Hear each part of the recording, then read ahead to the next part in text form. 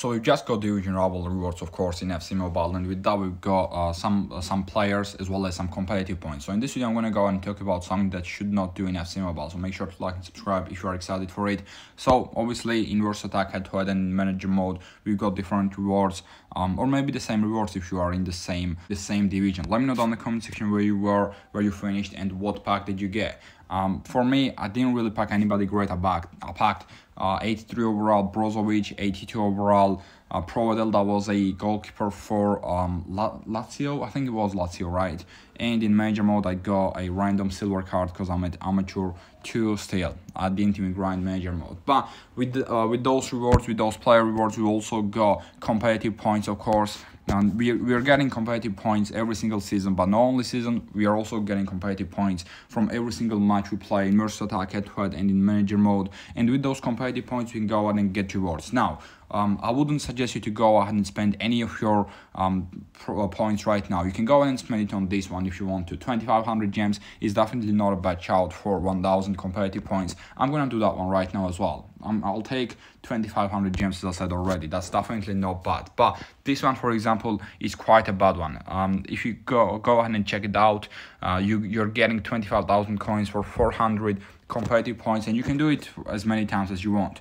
But you shouldn't do it even a single time, because you're only getting 25,000 coins for it, of course. For 400 competitive points, it's definitely not worth it. And you might think we're not really getting anything else, so you might as well just go and spend those points, competitive points, on these coin packs.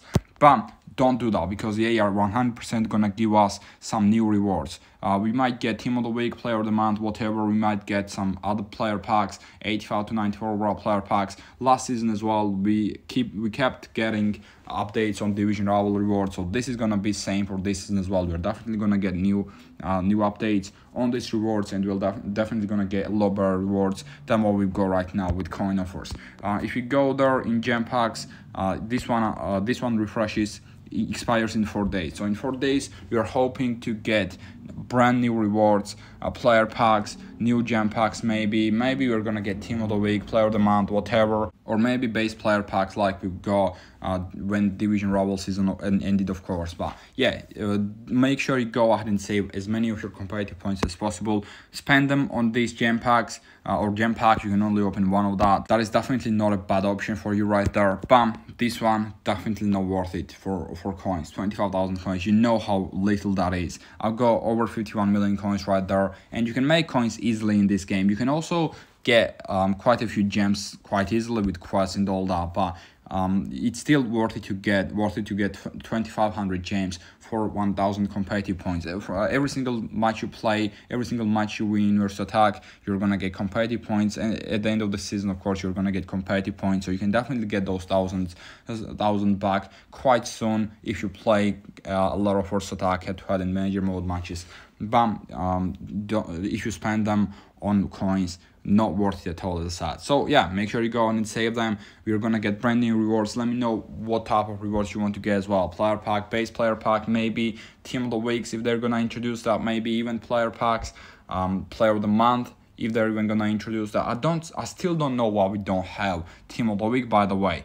In FC Mobile, why don't we have Team of the Week? I'm not quite sure about that. We should definitely get Team of the Week, but don't know what they're doing, don't know what EA are doing by not giving us those Team of the Week player packs.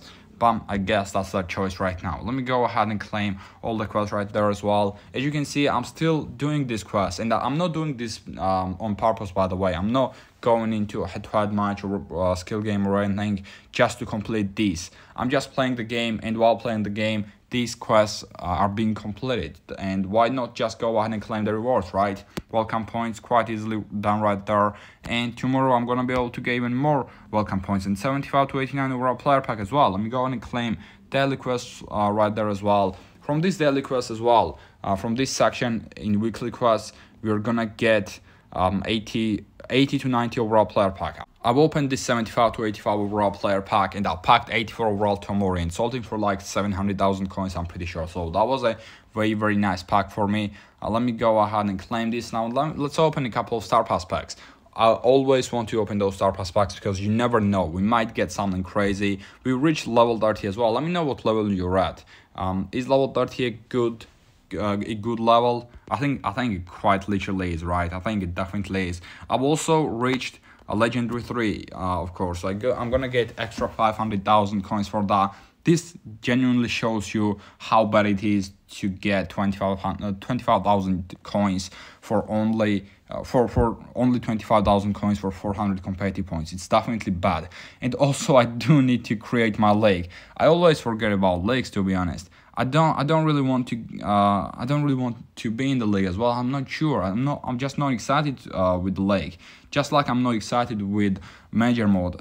That's what I do. If I don't enjoy something I just don't do it. Like major mode, like leagues. Don't like league versus league tournaments as well, to be honest. I think I just never liked playing them. But I have to create a league at some point. So I'm gonna do it quite soon. Anyways, let me go ahead and open some of these star pass packs, and we're gonna end the video right there. We got even more gems.